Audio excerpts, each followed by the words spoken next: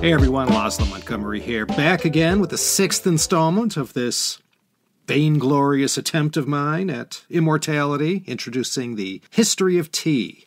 On behalf of everyone here at the Tea History Podcast, welcome back. Well, we left off just as I was beginning to introduce the Chamagu Dao, the ancient tea horse road. At the exact same time that the earliest development of the tea horse road was ramping up, one of the great countries and cultures of Asia was bellying up at the bar, sipping away at the delights and pleasures of Chinese culture. For Japan, India was too far away, but China was conveniently located just across the East China Sea. That's where the Japanese went, to learn the customs of China, see the sights, check out the Buddhist temples, and bring everything of use back to Japan, where it was reverse-engineered, modified to suit local tastes and sensibilities, and then these threads were woven into the ever-emerging Japanese fabric. The Japanese during the Tang dynasty came for the Buddhism, but they went back to Japan with plenty of tea also, and a few other things. But those two, Buddhism and tea, those two valuable acquisitions came at the same time. And as I mentioned, in the case of Zen Buddhism, they became one. This wasn't the first time these two great nations and peoples got to see each other up close. China and Japan first met back in 57 CE, Eastern Han, the time of Emperor Guangwu. But things really began to heat up during the sway. These were the times of the Kentoshi, or Qiantang Shi, of the 7th to 9th centuries. Between 607 and 838, Japan sent 19 embassies to China. Let me introduce Saicho. He came to China late in the Tang dynasty, around 803-804, during Dezong's reign. Now, during his time in China, Saicho soaked up all the culture and learning that he could humanly take in. This is right at the early part of the Heian era, during the reign of Japanese Emperor Saga, 809 to 823. And in the West, this was also the exact time Charlemagne reigned and founded the Carolingian Empire. Saicho became a monk at the age of 14. He was outstanding in every way, and in his 20s retreated to Mount Hiei outside of Kyoto to continue his Buddhist studies and devotions, and he developed quite a following there, and those even vaguely familiar with Japan will know Mount Hiei is where the Enryakuji is located, one of the world's great temples, established by Saicho himself in 788. Saicho had received a directive from no less a person than the Emperor of Japan, who told him to go travel around China and bring back as many Buddhist texts as possible. And while he was at it, create friendly relations with the Tang Empire, too. So with regard to Buddhism, Saicho was specifically tasked with studying the Tiantai sect of Buddhism. This is one that was purely homegrown in China and didn't get transplanted from India. You probably heard of the famous Lotus Sutra. Well, that's associated with this particular sect. So Saicho was asked to study their teachings as much as possible.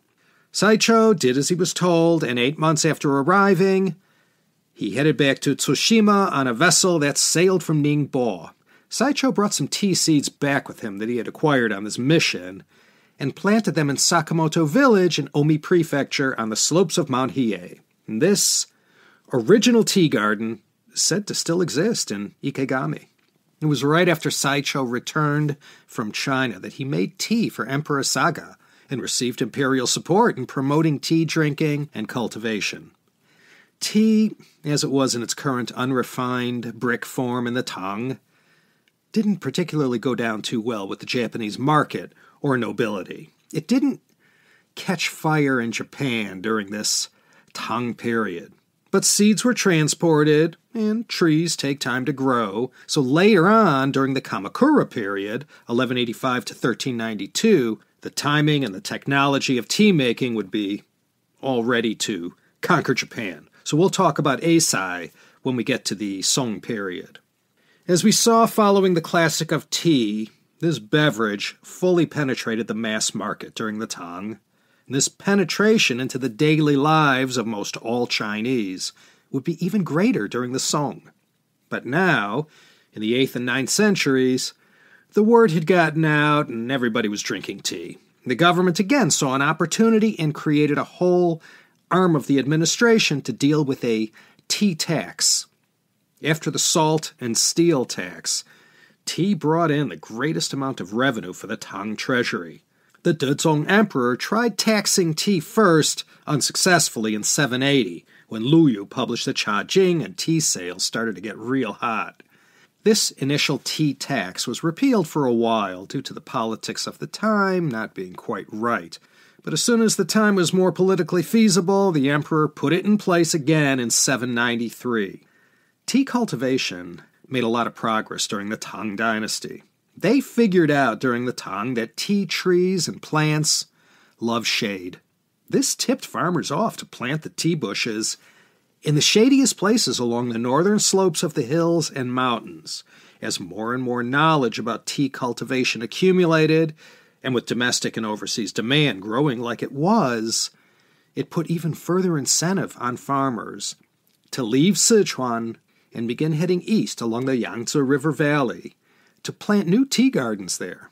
A lot of the most legendary tea gardens out east began this way. The manufacturing and packaging process for brick tea had been further advanced during the Tang. They came up with new ways to mold these tea bricks and make them easier to transport and stay fresh along the way. When these human pack animals of the Tang era were hauling this brick tea on their sturdy backs through the dangerous mountain passes of the Himalayas, tea still had 7 centuries to go yet before European people have their first sip. The tea culture early on was developed around the imperial court, with the emperor, of course, at the center of it all. And after new ways to drink it in Chang'an, Luoyang, Kaifeng, or Beijing were thought up, this new way of preparing the tea or serving the tea, or some new aspect of tea culture, instantly became fashionable. So you can say, during the Tang, tea really went up and down market. Both the masses and the nobles, for the first time in history, were mutually enjoying tea.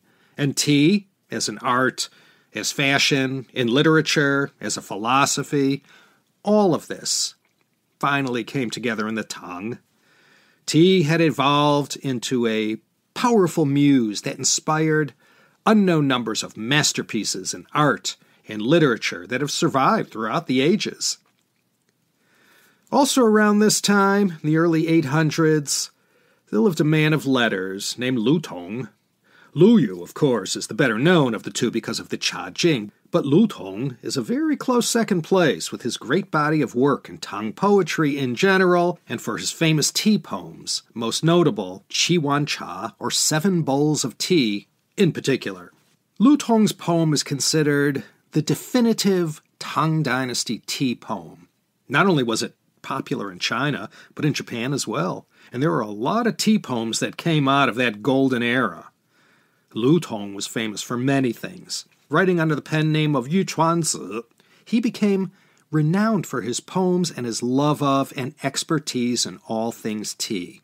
He was also known for his wisdom and good sense, as well as for his several eccentricities, mostly manifested in his reclusive lifestyle.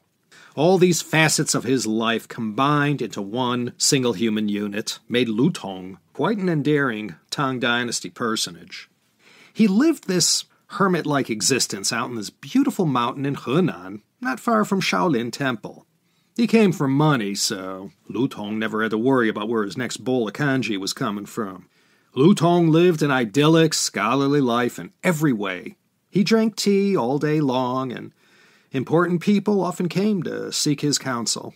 Lu Tong was a young man when Lu Yu's blockbuster came out. Their two lives had 14 years of overlap when both an aged Lu Yu and a young Lu Tong were living. Lu Tong was totally uncorrupted by money and politics. Despite all the attempts by government officials to recruit him, he always said that life wasn't for him. He was an ardent Taoist and followed the Tao in all ways. He was incorruptible. Nobody could buy him. But Lu Tong could be tempted with the right tea. He was credited with saying, quote, "I care not a bit for immortal life, but only for the taste of tea." End quote. I told you the tribute tea system really took off during the Tang emperors. And honestly, how much could the emperor drink? So all these fantastic teas, finest in all the land, a lot of product trickled down to those who hung around the imperial palace. Lu Tong knew one such guy, and one day this person, someone who had access to the emperor himself, came calling on Lu Tong and brought him a very special gift that had been handed to him before by the emperor himself. So he was sort of re-gifting this tea that had come direct from the emperor's own stash. And this official had now come down to the Lake Tai area in Jiangsu. It was now giving this tea to Lu Tong. Now later on in the series, we'll look at many of these tribute teas. There's so many of them. But this one in particular, Yangxian Zisun Cha. This one was not easy to get your hands on. At least, not the quality that went to the imperial palace in Chang'an. This Zisun, or purple bamboo tea, was, I read, the first true tribute tea. The operation to produce this tea began in 770, the Tang Daizong Emperor's time. Yangxian tea came from Mount Guju near the Lake Tai area, the famous lake in China surrounded by the cities of Suzhou, Huzhou, Changxing, Yixing, and Wuxi. Yangxian was the former name of what we know today as the city of Yixing. We'll talk about their teaware later on in another episode. This Yangxian tea was one of the earliest teas of the spring season to be picked. There was an old saying that went, quote, "The 100 plants dare not bloom until the emperor had the first taste of Yangxian tea," end quote. The emperor sent his own people down to Jiangsu to personally oversee the harvesting, the packaging, and to supervise the entire operation and ensure the integrity of the product that ultimately got transported up to Chang'an met with his satisfaction. The shipment had to arrive and be ready to drink before the Qingming holiday in early April. This wasn't just some ordinary tribute tea. When Lu Tong copped a gander at this generous gift of Yangxian Zisun Cha, he really was beholding the holy grail for any charen or tea person like himself.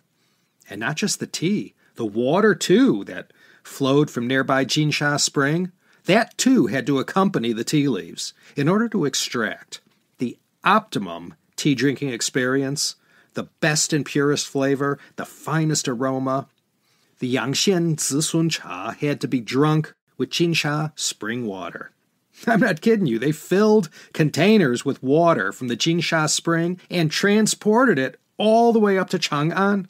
62.4 pounds per cubic foot. But if you lived in the area of Huzhou or Yixing, you could have it every day. You can buy this tea today. A lot of tea shops, both brick and mortar and online, sell it. I don't know about the Jinsha water, though. The way you can buy it today doesn't look at all like it did during the Tang. As we'll see over the next episodes, tea never stopped evolving. In Lu Tong's time and the Tang, this tea came in small, convenient, compressed cakes. It wasn't found in its present loose-leaf form until the Ming Dynasty. So Lu Tong wrote this poem. It was written in the form of a letter of appreciation to his friend up at the palace who had been so kind as to give him a gift fit for an emperor. I'm sure Lu Tong appreciated it a lot more than His Majesty did. So he wrote this poem, and I'll just read the most famous part where he speaks about the 7 bowls of tea he pours for himself after he has shut himself in and was all alone in his tea version of his smoking spot. Then he enjoyed this tea. I'll read both the English translation and what Lu Tong actually wrote. The first bowl moistens my lips and throat. Yi wan hou wen run. The second bowl breaks my loneliness. Er wan po gu mun. The third bowl searches my barren entrails, but to find therein some 5,000 scrolls. San wan so ku chang, wei you wen zi wu qian juan. The fourth bowl raises a slight perspiration. Si wan fa qing han, and all life's inequities pass out through my pores. Ping sheng, bu ping shi, jin xiang, mao kong san. The fifth bowl purifies my flesh and bones. Wu wan ji gu qing, The sixth bowl calls me to the immortals. 六碗, 通仙灵. The seventh bowl could not be drunk. 七碗, 吃不得也. Only the breath of the cool wind raises in my sleeves. 微觉凉夜, 细细清风声. Where is Penglai Island? Yu Chuanzi wishes to ride on this sweet breeze and go back. Penglai Shan 在何处? Yu Chuanzi乘此清风欲归去. Lu Tong, everyone. Yeah, tea had come a long way since the Bronze Age, but it still had plenty more refinement and improvement to go yet. By Lu Tong's time in the Tang dynasty, early 9th century, tea took on a whole new importance. Tea had reached the point in scale and economics where most everyone could afford it. Not everyone got to enjoy the same quality or drink from the same teaware, but, well, that's the same wherever you go. Quality aside, tea had become something that everyone throughout society began to demand on a daily basis. And I'm not talking once per day either. People will say the same or similar things about their coffee. Coffee and tea both offer great pleasures, inspiration, and for many, an extra stage of rocket fuel to power them through the day or through a meeting. Everyone had access to tea. It was more dear to some than to others, but it was now a part of daily life in China. And as I mentioned at the outset, the border people incorporated tea into their daily life too. And if you had tea, no matter how poor you were, you had to have some sort of tea set to make it, pour it, and drink it. Well, you just need a charcoal stove, some sort of pot, and 2 cups. But this would hardly suffice if you were someone who drank tea as more than just a thirst quencher. You needed some tea-specific utensils to do it all up right. That's how the whole teaware industry was created in China. And out of this necessity, of course, came great innovations that inspired other porcelain treasures. During the Tang dynasty, there was a type of porcelain ware called ware, yueqi. Technically, it was a stoneware. It came from Yuezhou, hence its name. Yuezhou would be near present-day Shaoxing, just a little east of Hangzhou. The earliest days of yueware go back to the later Han. The quality and design of the ceramics coming out of those kilns reached their height during the Tang, and prior to the Tang, yueware had quite a following regionally. But in the Tang, it became a national brand. And I think I mentioned last episode Lu Yu. He preferred yueware as well. Yueware was the most common teaware in China then. It's recognizable by its yellowish or bluish-green color. There was even a color of yueware reserved for the emperor called mi se, which translates to secret color. The recipe for this glaze was a state secret.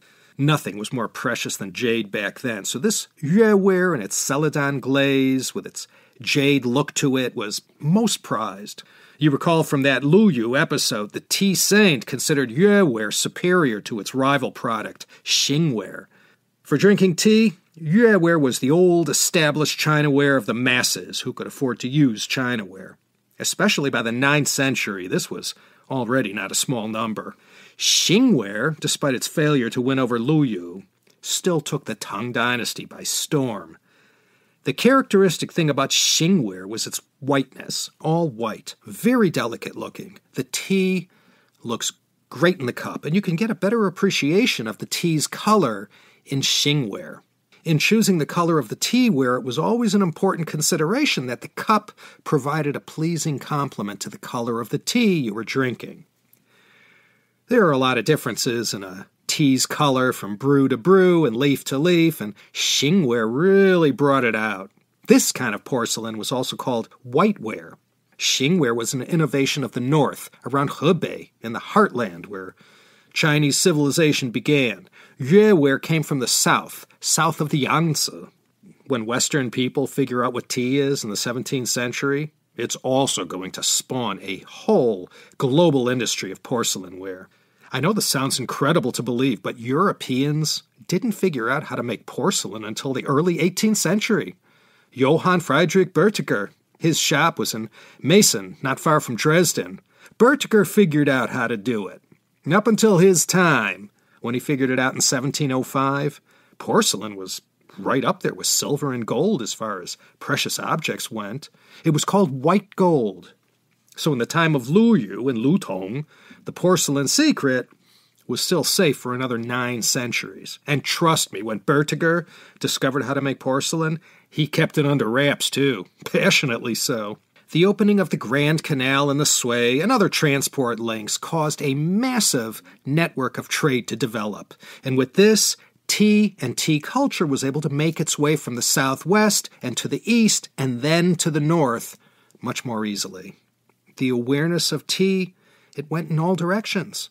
We saw Princess Wenchong and how this marriage alliance her uncle, the Taizong Emperor, made with the King of Tibet brought tea, Buddhism, and Chinese culture to that part of Asia. And as a direct result of this interaction, the Cha Ma Gu Dao, the ancient tea horse route that would become so developed and institutionalized in the Song, came into being. And countless heavy loads of brick tea were carried through these dangerous mountain passes by mules and human mules. This was a rough trade, and they probably didn't have a union back then. This tea brought to Tibet and other places gave a nice boost to the nutritional well-being of the Tang, Qiang, and other ethnic peoples of the Himalayas. And we closed with Lu Tong, one of the great characters from the Tang dynasty, in his poem Qi Wan Cha, 7 Bowls of Tea. Even though the Tang was a brick tea world, they still made some good stuff. In this episode, imperial tribute teas were also mentioned, and from the introduction of Lu Tong, you could see how special and refined these teas were, and still are. Go to any online tea vendor selling China loose-leaf tea. These same tribute teas are still around, and you could buy them. And on a cup-per-cup basis, very affordable to all. So you could see from Lu Tong's poem what tea started to mean to some people for the first time. Not just a medicine anymore. In the Tang, it became the drink that we know and love in our day. Something to savor, something to bring calm, reflection, focus, and inspiration. A beverage that creates a bond between humans and nature. Throughout the Tang, the periods of disunity, the Yuan, and into the Ming, all those areas from Tibet, Qinghai, Xinjiang, Central Asia, and into Mongolia, people immediately took to tea. The dating period was very quick and went straight to marriage. Wherever tea was beheld and tasted, it was always, in these lands bordering China, love at first sight. Well, into the Ming and Qing dynasties, the same thing is going to happen. Only this time, it's not just the border regions surrounding China. It's the whole rest of the world. And global tea mania will be no less great than it was in Lhasa, going back to Princess Wenchong's time. And part of this great story is that by the 17th and 18th centuries, humankind had developed much better modes of transport and logistics than the tea horse rode. So I leave you with that to mull over in anticipation of episodes yet to come. This is Laszlo Montgomery signing off once again from Los Angeles, California, cordially inviting you to consider joining me next time for another wholly satisfying episode of the Tea History Podcast.